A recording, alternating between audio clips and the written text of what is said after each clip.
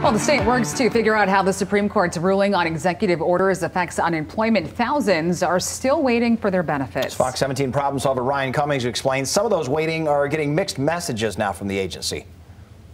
It's been really stressful. It's been really stressful. Sarah Navarre came to Michigan from Florida in 2018 to help her uncle. I was not planning on living here full time.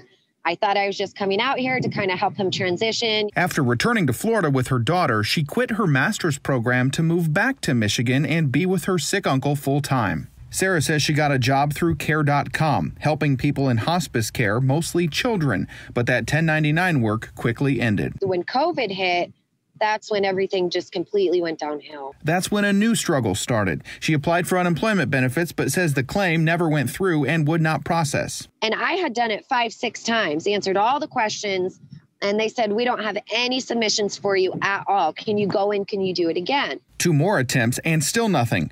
Months later, it finally got approved in September, but she says her weekly benefit amount was the minimum offered even after she submitted her 1099 wages.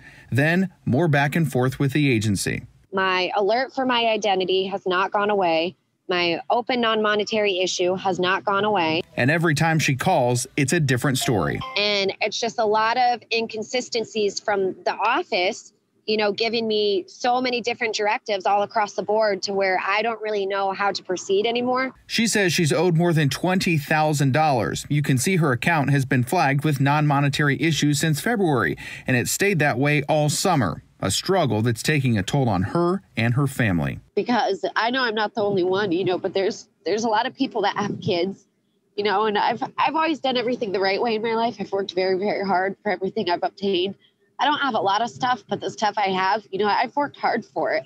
So it's really discouraging. She says her emails are going unanswered, and every time she seeks clarification, she only gets more confused. The part that gets me is that there's no support telling you this is where we're at with this. This is what's happened. This is where you're going to head with it. You know, expect for this. If you don't have anything to expect, you're just kind of stuck in this unknowing phase, and not knowing how you're going to provide for your family is beyond stressful.